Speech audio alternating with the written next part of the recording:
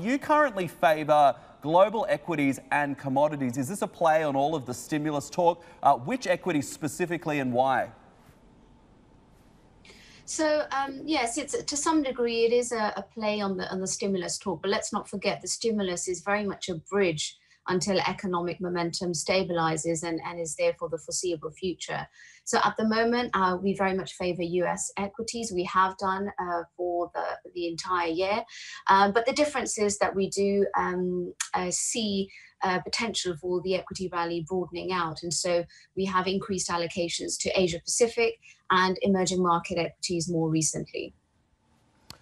Okay, it's a busy week for earnings in the US. What is that going to mean for sentiment? Some really big names reporting numbers.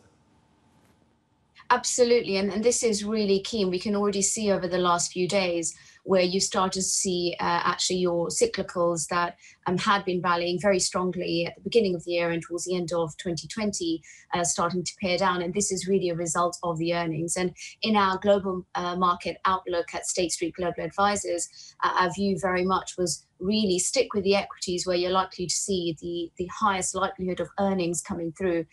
We do still believe that is in US names, in tech names, and not just in the US, in China as well, as already mentioned. Do you think earnings broadly are going to justify some of the valuations that we see across the US right now?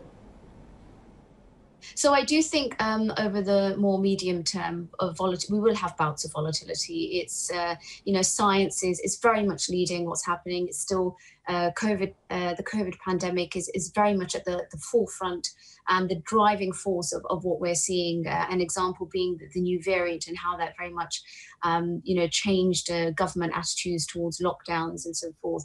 And so we do think.